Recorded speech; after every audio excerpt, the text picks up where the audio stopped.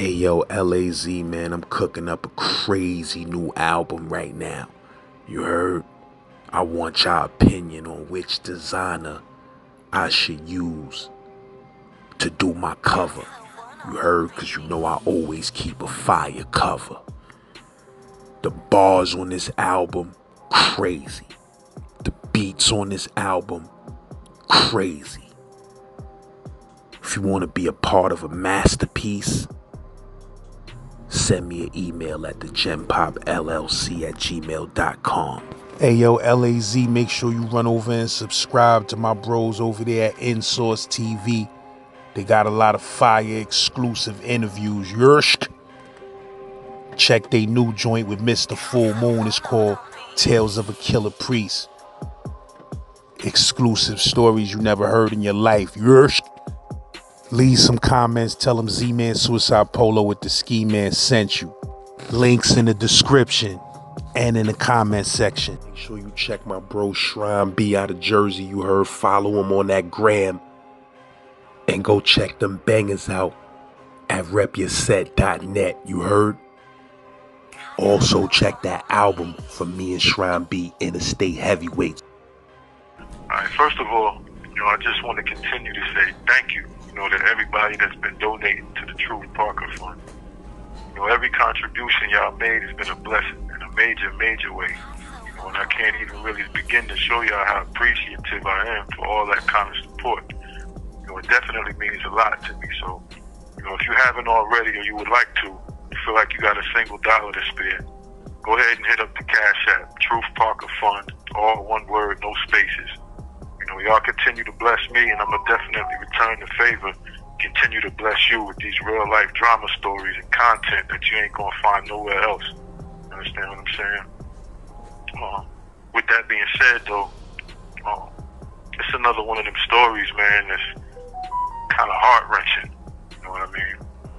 Another one of those stories that I ain't really too fond of talking about too much, but, as I mentioned to you before, if I'm going to tell this type of story, I'm going to be sure to bring it to you, lads, because I ain't going to do this shit with nobody else. You understand what I'm saying? And y'all ain't going to get this type of shit nowhere else either. That's a fact. Anyway, like I said, this is another wild-ass story, man, about this dude named Ricky Gray and his nephew named Ray Dandridge. Basically went on a killing spree in Richmond back in 2006. Now, I can remember this shit vividly, like it happened last week. And the reason why, it stands out so clear in my mind is because it took place on January 1st, New Year's Day. You know what I'm saying? That was the first murders of that year. And they wound up killing like 7 people in the span of just 1 week before getting caught. And then all the details started unfolding, and it had got discovered that, they had also been linked to the killings of 2 other people in Pennsylvania. And then almost killing a 3rd person in Arlington, Virginia. And that was like right before they flipped out in Richmond. So altogether, it was like 9 people that they killed, and the 10th victim wound up surviving. So ultimately, Ricky, he wound up being convicted of multiple capital murders, got the death penalty for it. And he got executed by the state in 2017. He was actually the second to last person to get executed by the state before they abolished the death penalty in 2019. I think the dude, John Muhammad, the DC sniper guy, he was killed a couple years prior to that. And then I seem to remember a little female or something that got executed somewhere around that time too. I'm not sure if she was the last person to die or whether it was somebody else, but anyway, the dude Ray, who happened to be Ricky's nephew, he wound up taking a plea deal, to some of the murders, and he avoided the death penalty, but he got a life sentence without the possibility of parole. And he's actually still in prison to this day, out here in a spot called Sussex. He ain't gonna never see the streets again. But what's so wild about his case specifically, and what makes it so hard, and difficult for me to comprehend about the role that he played in all of it, is the fact that he had just come home from doing a 10-year bid on some armed robbery shit, like two months prior to him and his uncle Ricky wilding out. So, just so y'all understand, they was both blood related, okay, uncle and nephew, but they was the same age. They was both 28. They birthdays really just so happened to be a couple days apart. They was basically the same age as me at that time. So, however that happened, Ricky was dude's uncle. And then through the course of the trials, Ray's defense lawyers, he tried to paint the picture of him being like borderline mentally challenged or handicapped or some shit like that. And he tried to make Ricky out to basically be the leader and the mastermind of all the shit that they did together. As if he was trying to make his nephew commit these crimes with him. So I guess basically trying to minimize dude's role in what they did, as if he shouldn't be held responsible for his actions. That's basically how he wound up getting the life sentence, and Ricky wound up getting the death penalty. So, I guess it worked out in his favor, or on his behalf, so to speak. The truth is, though, dude always been a maniac, for real. You know what I mean? He always been a real devious, cutthroat type of nigga that would probably follow along with anything, that sounded or looked like a good plan, no matter how crazy the shit was. Especially when he was on the PCP, when they was both on that shit heavy. I said that to say, he ain't really do too much thinking for himself. You understand what I'm saying? So, I guess in the long run, I'm not really surprised that he wound up playing the part he did and all of what happened. Now, it's a lot to this story, alright? So I'm going to try and lay it all out the best way I can for you. So if I happen to mention anything, that sounds a little confusing or whatever, just let me know, and I'll try to clarify whatever point it is that I'm trying to convey to you. But the joint was real high profile and heinous, and sad. It's really a fucked up situation for real. But this how it all went down. So, in 2005, the dude, Ricky Gray, he had not too long just come home from doing a prison bid, probably about a year or so. And shortly after that, he wound up marrying his little girlfriend and moving into her place, which happened to be a home that was owned by her family out in Washington, Pennsylvania.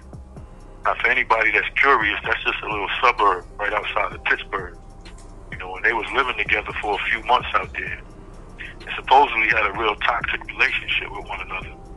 Always arguing, fighting, and fussing, shit like that. It was definitely a lot of physical altercations between them. And they was both on all types of drugs, too. So, I guess you could probably imagine the type of shit that they be fighting about. Shorty's parents, they would actually go on record after the fact to say that it was a real abusive relationship between the two of them for the whole time that they was together. Now, the dude, Ray Dandridge, who, like I mentioned, was Ricky's nephew, he got released from prison in the end of October that same year, 2005. And Ricky, he wound up inviting him to come stay with him and his wife out in Pennsylvania until he could get on his feet. I suppose he ain't really had nowhere else to go at that time. So I guess you could imagine, Shorty girl, Ricky's wife, she wasn't too happy about the situation at all. And it caused even more conflict and friction between her and Ricky. And it's just my assumption that Ray, he probably became a little frustrated, and resentful himself towards her, because of the hard times he was giving his uncle about him even being there. So, roughly about a week later, after his release, Shorty girl's dead body is found, beaten to a bloody pulp. She's laying in a shallow grave on the side of the road, somewhere near where they live in Pennsylvania. And what's crazy about that is, both Ricky and Ray got picked up, interviewed and questioned by the police about it.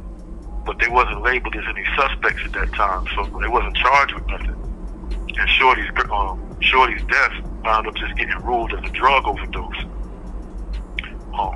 And it won't be till like weeks later, when all these other murders come to light, that the police finally get a confession and find out what happened to his wife.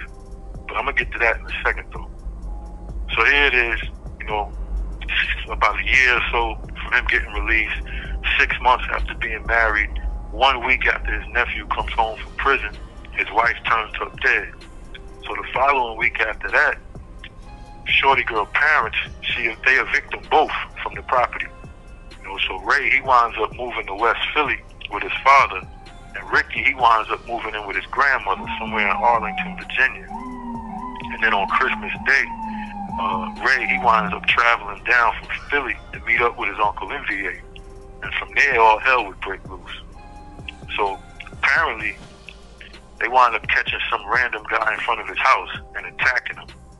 And it's not clear whether or not this was an attempted robbery or what was really going on there, but the dude is beaten up real bad. He's stabbed multiple times in the neck, in the chest, and the arms, and he actually wound up spending the next 2 weeks in a coma, which after coming out of the coma, he had permanently lost the use of one of his arms. But he was lucky to be alive, though. That won't be the case for these next victims in this crazy-ass warpath for these niggas.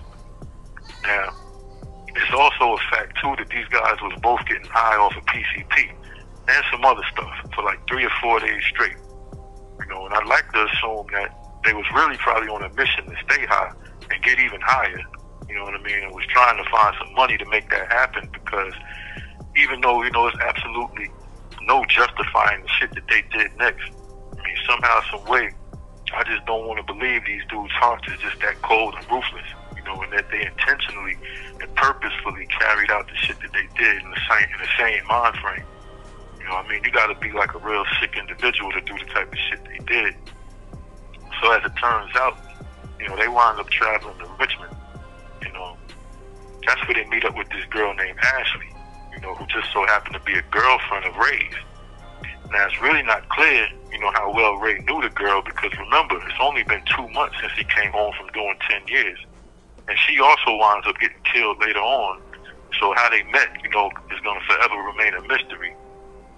Anyhow, however they knew each other, Shorty was down with the lick, and apparently she had already had some houses picked out that she thought was going to be some good spots for them to rob and find some valuable merchandise to steal. And I guess, turn around and sell it or whatever. Now, maybe she knew already, maybe she didn't, but the first house that she picked out happened to belong to this pretty well-known, affluent white family, who the husband happened to be the lead singer and guitarist for this popular local rock band called the House of Freaks, and whose wife, she happened to be the sister of a well-known Hollywood actor. Now, I ain't gonna reveal his name or nothing, but she was also the co-owner of a real popular toy store in Richmond's Carytown shopping district area. Now, for those that's not familiar, Carytown is like the white folks' downtown area. It's a long-ass strip full of clothing and antique stores, little shops of all kinds, little restaurants, bars, all kind of shit, really. And it stays packed with customers all day and night, especially during this time, which would have been the holiday season. And even though, everybody travels down there at some point or another, it's really considered to be like prime real estate for retail stores. And I know that personally because I tried to open a couple businesses out there before, and the rents for the buildings and the storefronts was just astronomical and through the roof. So I never wound up doing it, but I know the area well. Everybody does. So anyway, it's mid-afternoon, January 1st. Ashley takes the niggas Ricky and Ray to this house that she's been scoping out, and she's told to wait outside in the car while they make their way inside. Now this is where it gets real crazy and all hell breaks loose.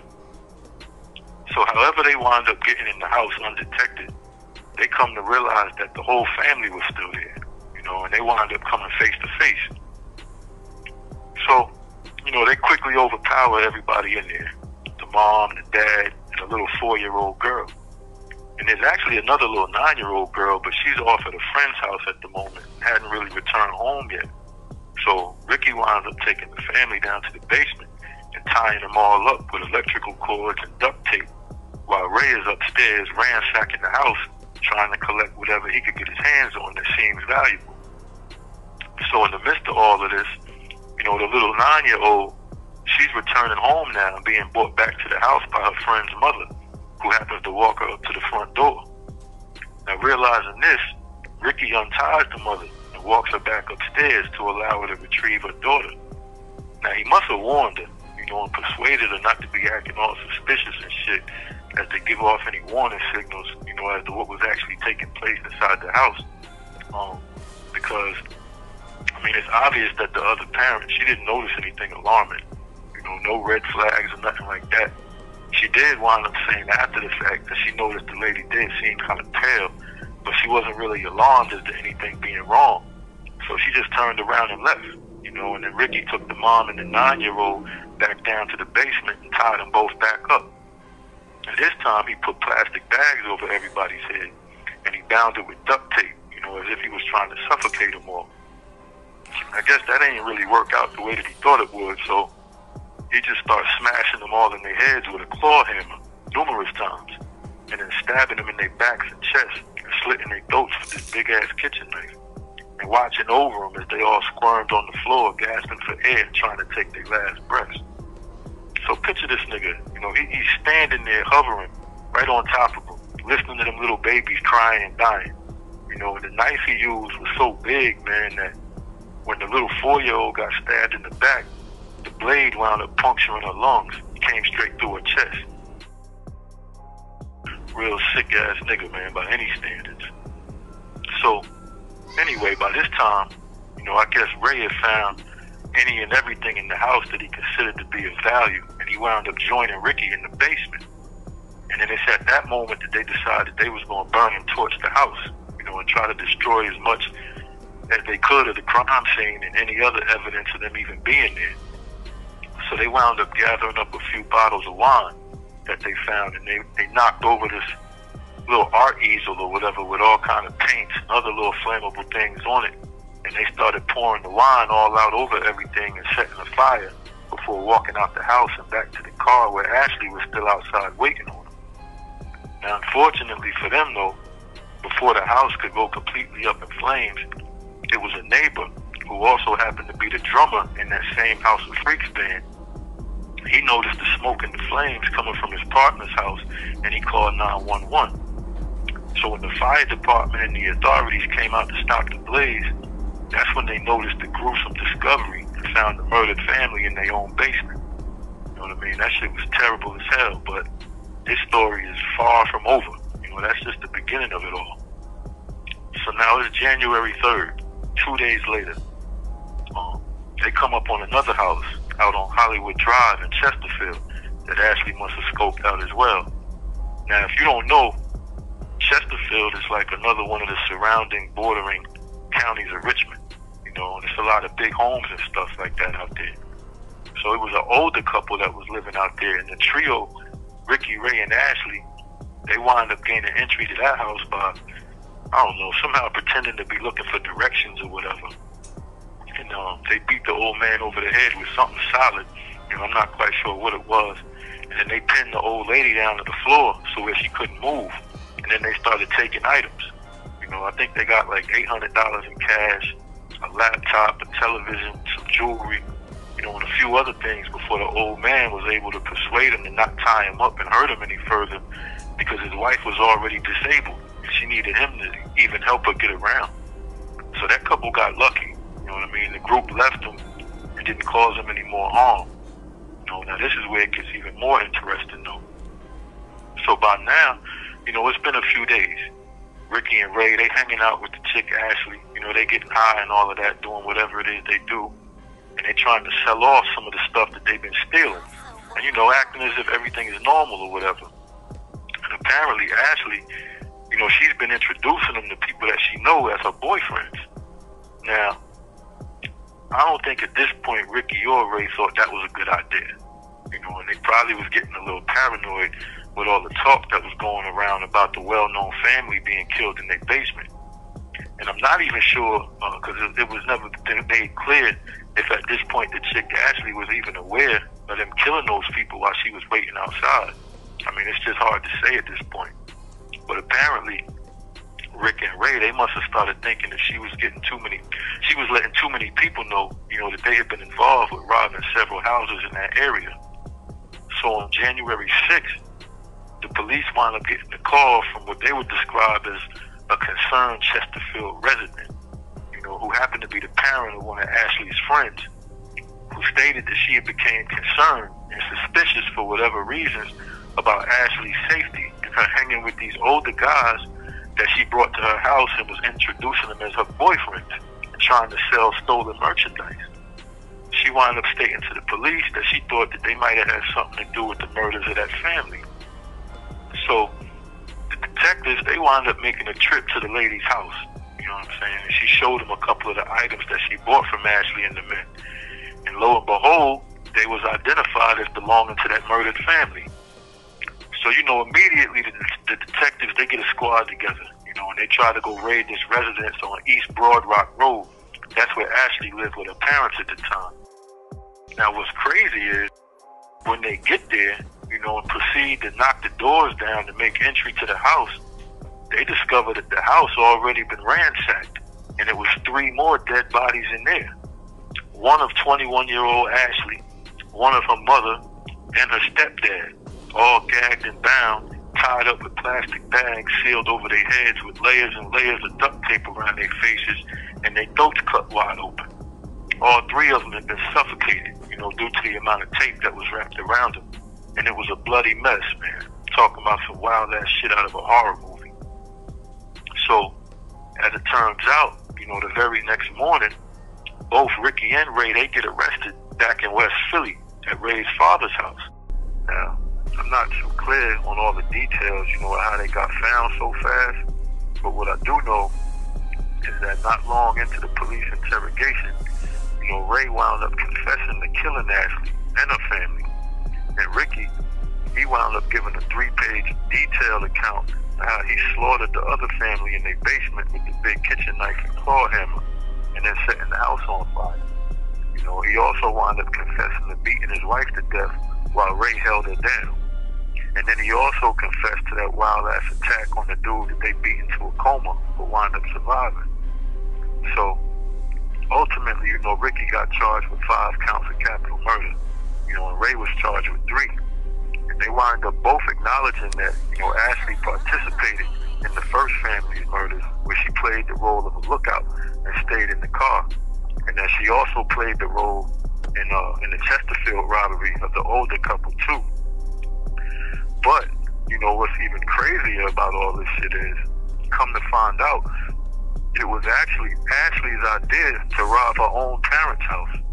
According to both Ricky and Ray, both their testimonies and confession accounts, supposedly part of the plan was for her to play the victim and be willingly tied up and gagged alongside her mom and her stepdad, so it wouldn't seem as though she set the whole thing up and had something to do with it.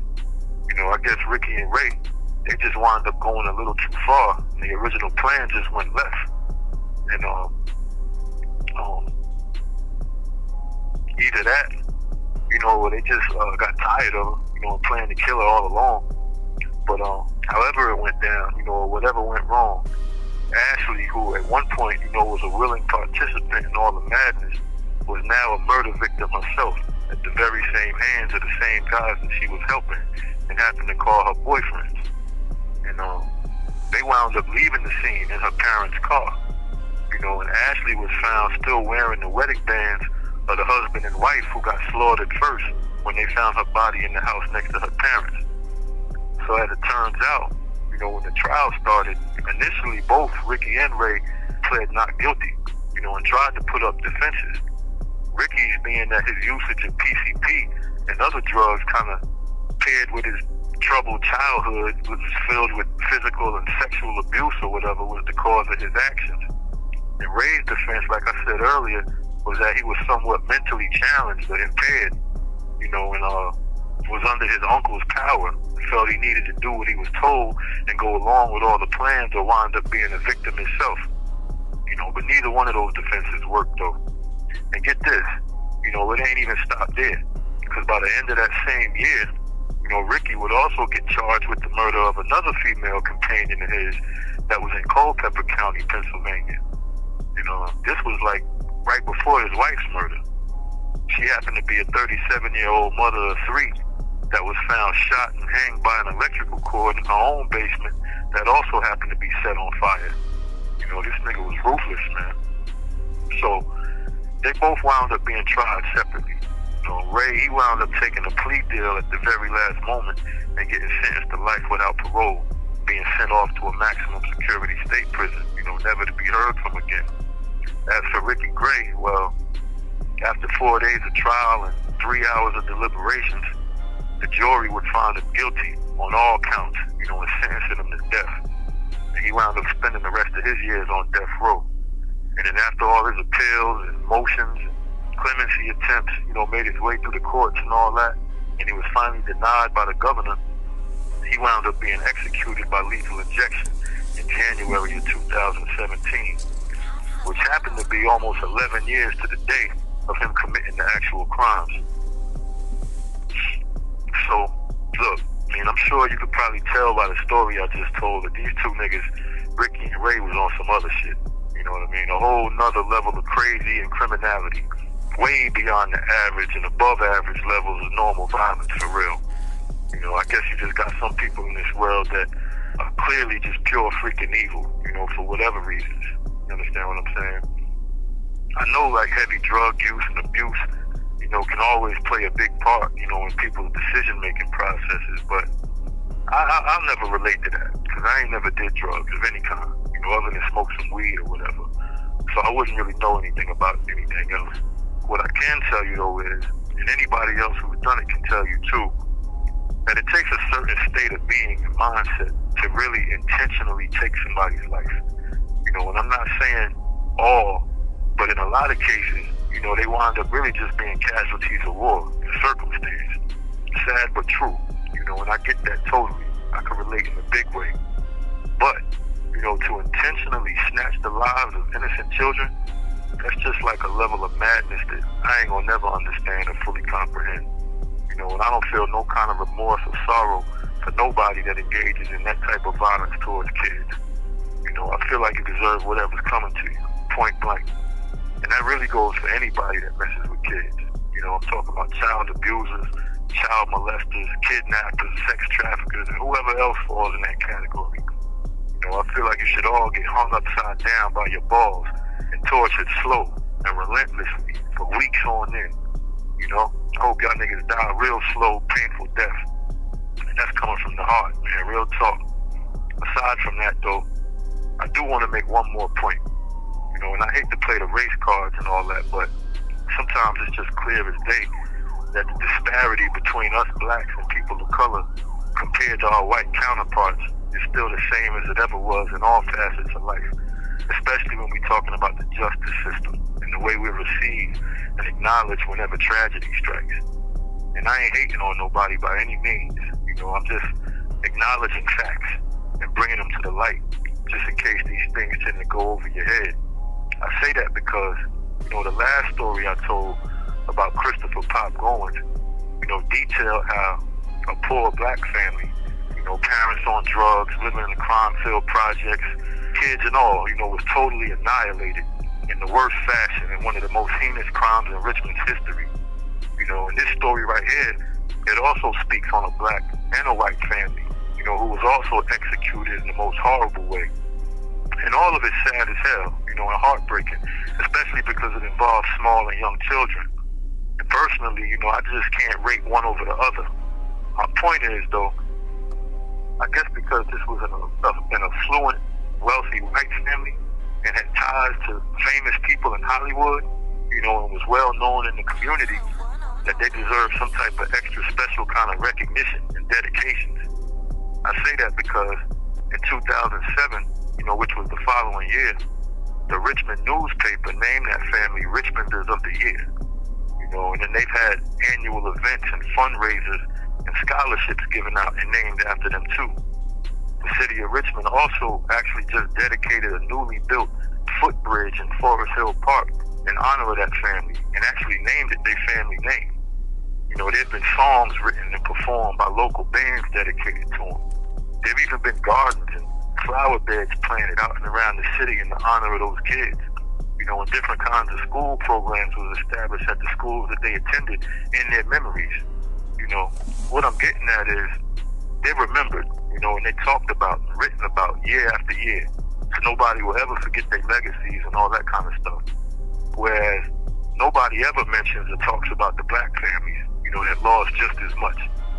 And if I didn't do these type of stories, and if Laz ain't had this type of platform to allow him to be heard, you know, it's a good chance that a lot of folks wouldn't even know nothing about these cases, for real. And I only be speaking on events that take place in Virginia and Jersey, you know, but this type of shit happens everywhere, though. You know, like I said, the level of blatant disparity and disregard to me is sometimes just hard to swallow, you know, especially when it's just so blatantly put in our faces like that. The message just becomes real clear, you know, when it comes across as to say they don't care about us, like we don't even matter, like our lives are worthless. You know what I mean? And that's always evident, though. So, I'ma always recognize that. And I'ma speak on it every chance I get, especially when I got some listening ears that's gonna take heed. You feel me? And that's all I'ma say about that right now. All in all, I ain't got no moral to this story. I just want y'all to think about what I just said and know that we gotta honor our own. Keep our loved ones and lost ones in the forefront of our memories and hold them high with love and respect. Because ain't nobody else gonna do that shit for us. Anyway, man, make sure to check out my podcast, man, Truth Beyond These Walls. It's on all major music streaming platforms. Drop me a note on the gram at Truth Beyond These Walls, too. I love hearing from y'all. And if you haven't yet, don't forget to donate $1 if you could spare it on Cash App to Truth Parker Fund. All one word, no spaces. Yo, shout out to you, Laz, man. You already know how we do, bro. This your man, Truth Parker. Jersey to VA all day. Holla at your boy, man. One. This call will be recorded and subject to monitoring.